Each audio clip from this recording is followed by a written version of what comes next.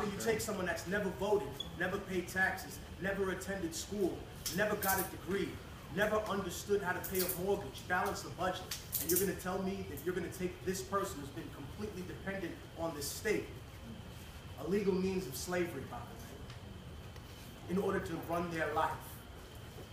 Unfortunately, this is the disinformation campaign that people have to deal with on a regular basis.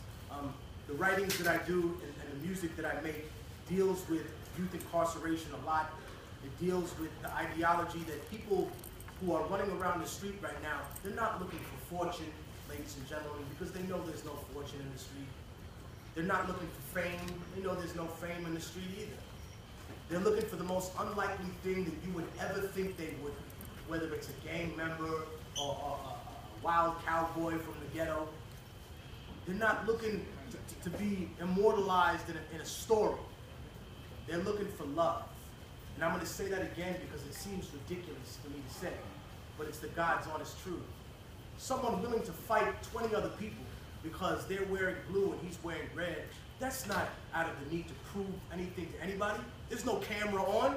You're not in front of Hollywood.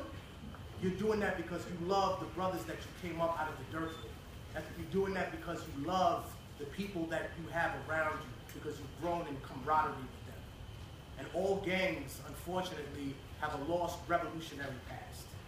Because people from the days of old got together and said, well, let's talk about how America's really structured.